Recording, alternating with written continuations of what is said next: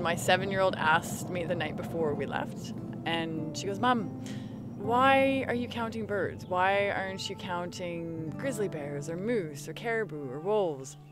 And I said to her, "Honey, when you go into the forest, what's the first thing you hear?" And she said, "Birds." Birds tend to tell us a story, and if something's wrong in the forest, the birds go quiet. So the birds almost give us a signal or a warning when something's wrong. I'm here to do a cumulative effects study on human disturbance and climate change on bird populations and other wildlife populations in the central Yukon. We've been visiting a variety of sites that are kind of aimed to look at the effect of human disturbance and mining and roads on the landscape. So we've been visiting sites that are in intact forests, so they're quite far away from any human activity or disturbance.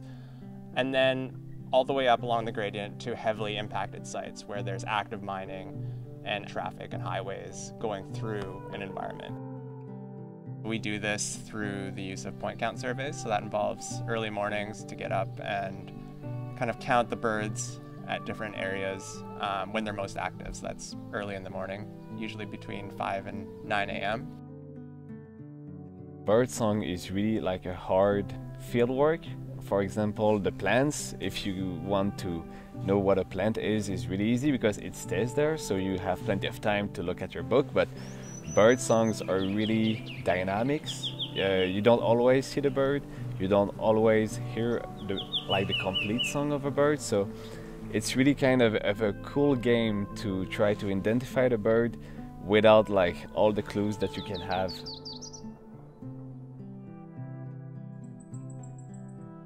I definitely like the blackpoll warbler a little bit.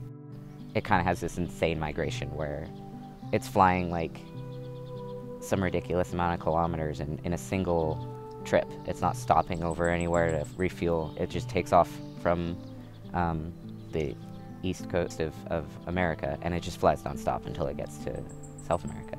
It's just an amazing little expression of endurance. This morning when we were at a site, we sat down, we had something to eat, and to the east of us, we could hear the active dredging in the mines, and you could hear the hum of the motors and the engines. Placer mining is gold mining. So gold is deposited basically in low-lying areas, usually in watercourses. You're kind of scooping up the bed of rivers, and you're running it through a large machine that kind of vibrates the rocks and rushes water over them, and that's meant to knock the gold loose into a pan where you receive it. And then you return that waste rock back to the area that you got it at, and you kind of like just shift the stream over. It's not like a desolate wasteland so much as it's deteriorated habitat. There's still vital areas there, and it's still usable. So of course you're still going to have birds using areas that are heavy in water because everything needs water. Placer mines need water, and birds need water.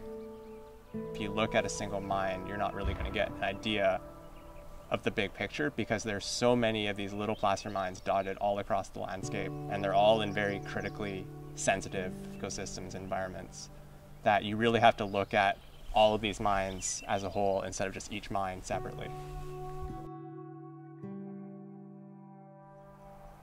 I think that birds kind of give us a unique vantage point that you don't get with other larger, maybe like bears or moose, in the respect that they're traveling great distances to come up this way.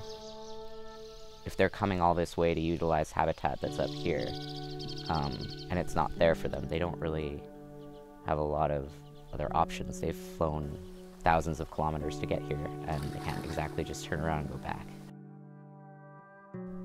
So the science question really is, how many effects can an ecosystem sustain and remain healthy?